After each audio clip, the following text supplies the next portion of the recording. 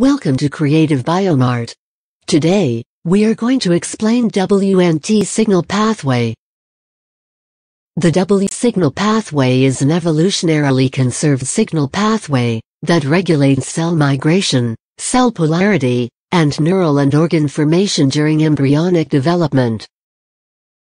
The major signaling downstream of the frizzled receptor have been identified, including the canonical Wnt β-catenin signal pathway, and the non-canonical β-catenin independent signal pathway. The non-canonical Wnt signaling pathway is further divided into planar cell polarity signal pathway, and Wnt calcium signal pathway, which are being molecularly and biochemically resolved. Firstly, we are going to introduce Wnt protein. The Wnt gene was first discovered in 1982, in the study of the transcriptional mechanism of mouse mammary tumor virus. A protein-mediated signal transduction of growth and development between cells was found in mouse breast cancer. The gene in the normal embryonic development can make Drosophila be wingless. The coding gene of the protein was called Wnt1. Combine the two words wingless and Wnt1, known as Wnt. The Wnt protein binds to the extracellular N-terminal cysteine-rich domain of the frizzled receptor. The frizzled protein is a family of transmembrane proteins that cross the cell membrane 7 times, which have a similar topological structure as the G-protein coupled receptors. The interaction of Wnt with frizzled requires co-receptors to co-regulate the Wnt signal pathway. Next, extracellular regulators of Wnt. Wnt is glycoprotein and is modified and released into extracellular environment prior to its transport. Wnt protein is glycosylated and palmitoylated in the endoplasmic reticulum. Wnt proteins can be bound and stabilized by heparan sulfate proteoglycans.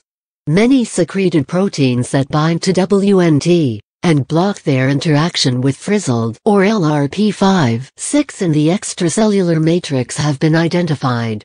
Regulatory factors Norrin and R-spondin-2 can bind to the LRP5/6 receptor and activate the Wnt signal pathway independent of Wnt ligand.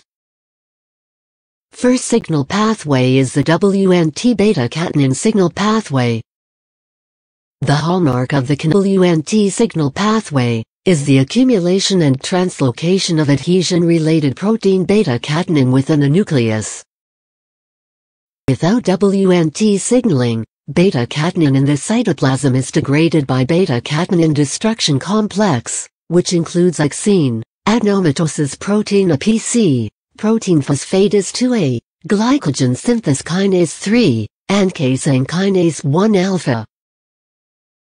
The complex Wnt with its receptors frizzled and LRP5/6 triggers a series of activities that target the destruction complex of beta-catenin.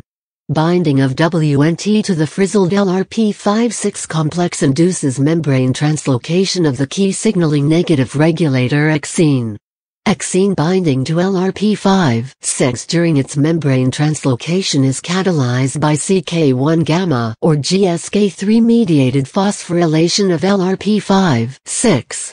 Binding of ixine to LRP5/6 in some way leads to the activation of DSH. DSH is phosphorylated by many kinases, including casein kinase 1. DSH protein is activated. It inhibits the activity of GSK3 enzyme and activates a series of complex signals to stop the degradation of beta-catenin and induce its stability and accumulation in the cytoplasm. A large number of nuclear beta-catenin binding partners have been identified, of which the most representative is the DNA binding transcription factor LEF or TCF. Next is the non-canonical Wnt signal pathway. One of them is the planar cell polarity signal pathway. The PCP pathway emerged from the genetic study of Drosophila, in which mutations in Wnt signaling proteins frizzled and DSH randomize the orientation of epithelial structures, including the stratum corneum and the sensory main. Frizzled co-receptors of non-canonical PCP signaling activate DSH. The PDZ and department domains of DSH were used to activate two parallel pathways that activate the small GT passes Rho and RAC respectively. In order to activate the Rho signaling branch, Wnt signaling induces the formation of the DSH DAM1 complex and activates DAM1. Activated Rho induces activation of Rho-associated kinase and myosin, resulting in modification of the actin cytoskeleton and cytoskeletal rearrangement. The second branch requires the DEP domain of DSH to activate RAC. This activation is independent of DAM1, and the activated RAC in turn activates JNK. Another one is Wnt calcium signal pathway. This pathway can further regulate the classic Wnt beta-catenin signal pathway as well as the PCP signal pathway. The Wnt calcium pathway revealed that Wnt and frizzled receptors stimulate intracellular calcium release from the endoplasmic reticulum, which is dependent on the G protein.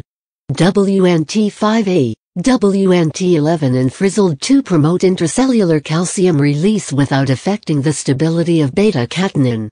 Calcium release and intracellular accumulation activate various calcium-sensitive proteins, including PKC and calmodulin-dependent kinase 2.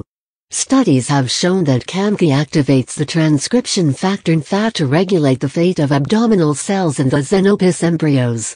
CAMKI also activates TGF-beta kinase DAK1 and NEMO-like kinase to inhibit beta-catenin and TCF signaling. Calcium can also activate PKC, which regulates the process of tissue separation during gastrulation by activating the small pus CDC42. Finally, there are various diseases are related to Wnt signal pathway.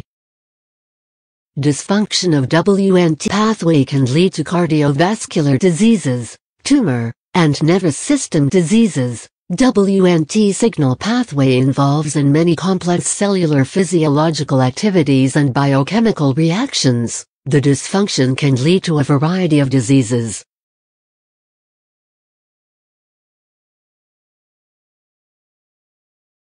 If you want more information or have any questions about signal pathways, please contact us via email.